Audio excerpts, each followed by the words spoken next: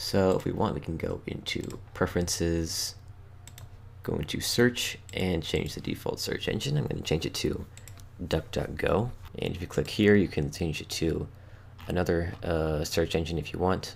We look right here, the home page is set to linuxmint.com. So if we want, we can just change that to a blank page and change new tabs to blank page as well, because the new tab page is just this mess right now.